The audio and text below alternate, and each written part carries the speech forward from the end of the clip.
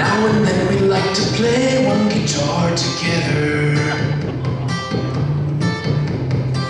and that's convenient since we only have one. Tony sold our other instruments to pay some gangsters, but he's still in debt. And if they catch him, he will surely be dismembered. Tony is addicted to a wide array of narcotics. He says they help him write, but we're a cover band. I'm not sure why we keep him in the band. Maybe it's because he drives the van. The rest of us can only drive an automatic. This used to just be my guitar. The DJ's banging on it, precious we all look sad because we're starved. Tonight for dinner we're splitting a candy bar. We have the poorest band in the world. We have to act like we're a candy really hopeless. And I don't even own this voice. We have to borrow it from Peter Gabriel.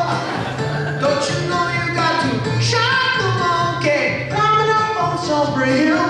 Sledgehammer.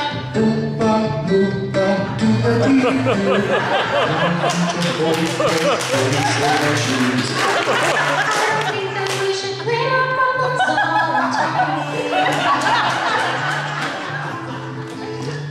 Tony's not the only deadbeat in this band. I don't want to name any names, but Derek, Timothy, and Dave each have fooled around with me.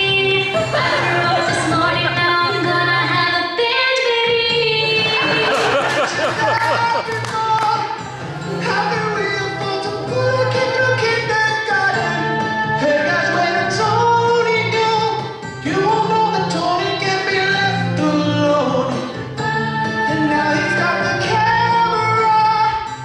If he sells it, then we will officially have nothing. Nothing Tony can't destroy, but no one else knows how to do the clinky noise. The clinky noise, Sonic! Do the clinky noise, Sonic! He does the clinky noise, Sonic! For the clinky noise. Tony's just funny!